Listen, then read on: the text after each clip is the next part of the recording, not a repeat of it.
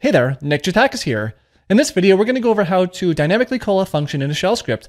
This will be POSIX compliant, so it will work with regular shell as well as bash. Now, there's a whole bunch of different use cases that you might want to use this for, but I had one come up recently where I was creating a little command line script, and one of the things that you do is you pass in an application name, and inside this script, I wanted to output a different environment file with different values depending on which application name was being passed in. Now, the script did all sorts of other things, but that was one component of the script. And let's quickly go over a little demo script here that I put together where we're not using a dynamic function call. We'll go over it really quick here, and then we'll refactor this one to use a dynamic function call here. So in this case here, we can just run the script here, pop in some type of application name, foo, whatever in this case, and then we'll just cat out the env file that this thing produces here. And we can see foo, something, and then we have like another var here, right? This is if the application name is foo. And we'll go into more details in a second here. I just want to show you there's different output for different application names. There's one for bar and there's one for baz. And we can see that we are getting different contents here depending on what application name that you pass in. And then also in this case here too, where if we tried to pass in like some app name that doesn't exist here, we actually get an error here because there is nothing to output there. But yeah, okay. So if you take a look here at this script, pretty simple, right? We capture the application name as the first argument here. Then we just call this function create environment or create env here. And I just set up a variable to be like, okay, cool. Well, if the application name is foo, then we just use a here doc here. I've done videos about this one in the past, so feel free to check that out if you want to know more about the details, like how to assign a multi-line string here to a variable. But in this case, yeah, so when it's foo, we do these environment variables. And then else if, if the application's bar, then we do these. And then else if, again, if it's baz, then we do these instead. And then I also have a little bit of protection down here too, to make sure that we have something in the contents variable because it is empty by default. So as long as we have something, then it's actually going to take this variable that we have contents here and just write it out to an env file. Now, there's a whole bunch of different ways you can solve this, even without using dynamic function calls. In this very simple case here, you can imagine, well, maybe you can have different env files on disk, like, env.foo, env.bar, or whatever, and then you can just, have that available in your script to call without having a whole bunch of logic. But, in the real script, it was quite a bit more complicated here too, because these values were actually reading from variables that were defined in the script here. It wasn't just static content that we see here.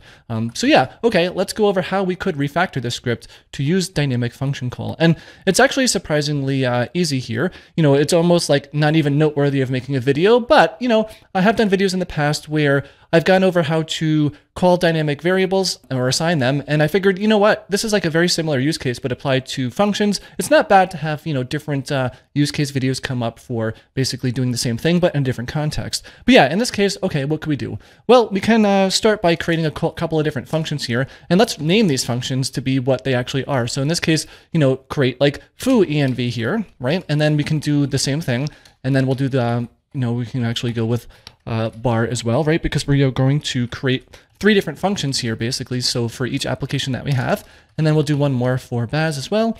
I cannot see my keyboard there. Okay, cool. All right. And then after we have those set up, then we can actually just start doing what we need to do here. In this case, we are not going to even bother with a contents variable. We're just going to output the variables directly. So what we could do though is, we can just say we want to cat here, and then what do we want to do?